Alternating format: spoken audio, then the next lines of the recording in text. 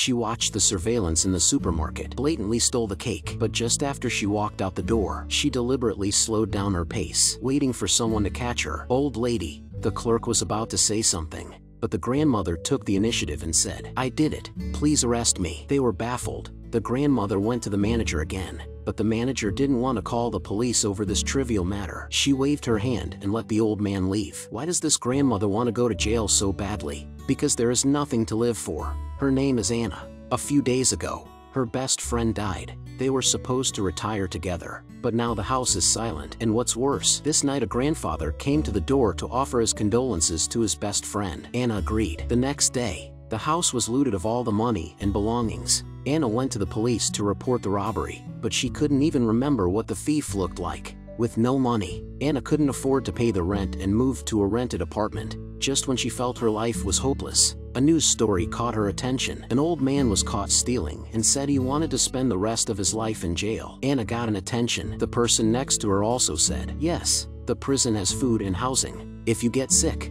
you'll be taken care of. But the question is how to get in." Anna obeyed the law, but she had no idea how to commit a crime. One day she was shopping in the supermarket. Suddenly she saw her best friend's favorite strawberry cake on the shelf. Anna made up her mind and stole all the cakes. She was caught red-handed, but the manager took pity on her and let her go. Anna was very frustrated. Lily, the sales clerk, sensed that something was wrong and asked her why she stole. Unexpectedly, Anna's tears flowed down her face as she said, "I haven't had any friends since I was little. After my parents died, I was left alone. 3 years ago, I finally made a friend, and she left me. Maybe I'll be better off in prison.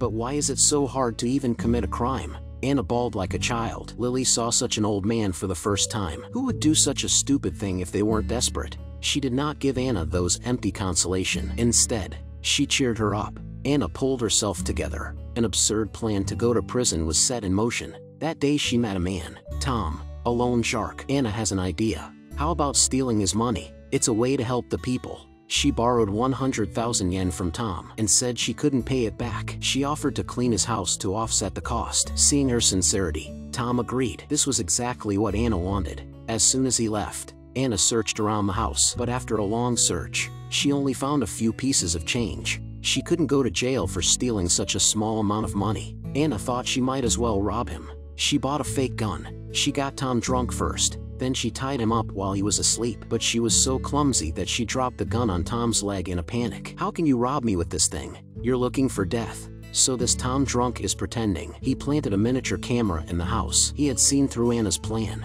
Her carefully planned crime was discovered. Once again, Grandma cried in frustration, but Tom did not blame her. Instead, he handed her a tissue. It turned out that they were in the same boat. Tom said he was rich but lonely. He lent money to others to enjoy the feeling of being needed, until the day Anna came to work for him. His cold heart felt a long-lost warmth. Tom forgave Anna. Anna had a hard time on her way home. She walked downstairs to her house. Lily was there. Anna asked her what was wrong. Lily suddenly gets serious and says she helped her come up with a crime plan. "Kidnap me. You extort a ransom from my cop dad, and you'll definitely go to jail."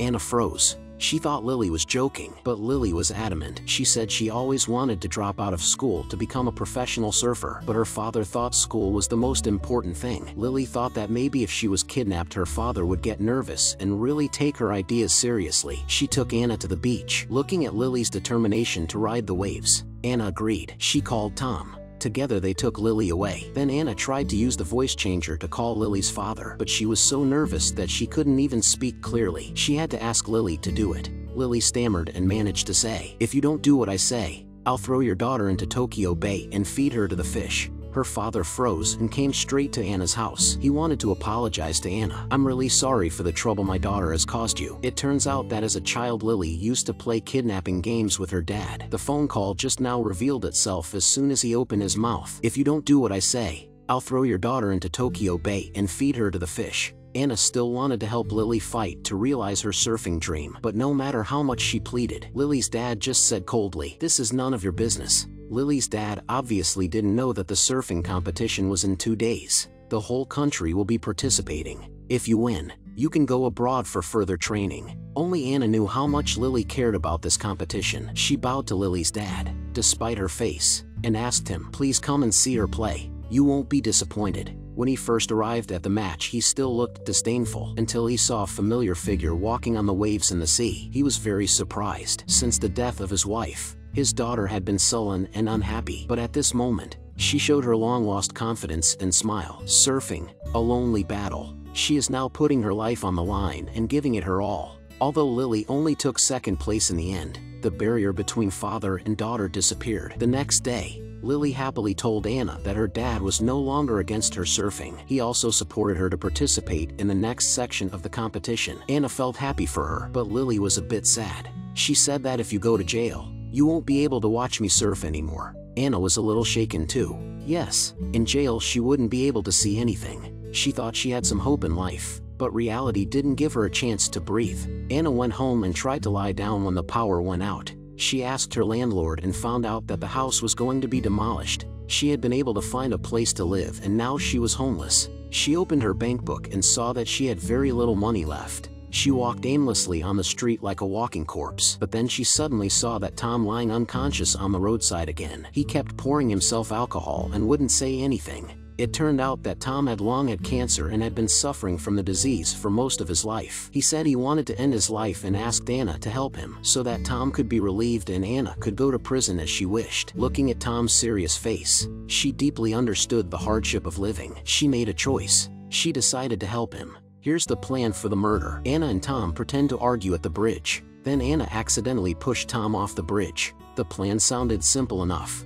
but when Anna looked under the bridge, she became dizzy. Jumping down at this age, in midair, are scared to death, right? Tom said he would start acting as soon as the passers-by came. Before he died, he also forgot to say thank you. At a time like this, you are still willing to help me. I think I have made a friend for the first time in my life. Anna suddenly remembered that since the death of her best friend, Lily had said the same thing to her. She then realized that these days, both strangers had treated her like a friend. She thought that if she lost her best friend, she had lost the whole world. But all the way through the prison program, they'd been with her through all these ridiculous things. Isn't that friendship, too? Anna's thoughts were interrupted by a few passers-by. Tom immediately acted up, grabbed Anna and leaned towards the bridge. But Anna's heart was in a struggle. She still couldn't do it. Tom did not die in the end, but he did not blame Anna. Although I did not die, but I'm still quite happy. Anna burst into tears. She promised Tom that she would take care of him when he was sick, because that's what she should do as a friend. Lily rushed over when she knew the news. Anna suddenly bowed to her and said a decision. I give up going to prison.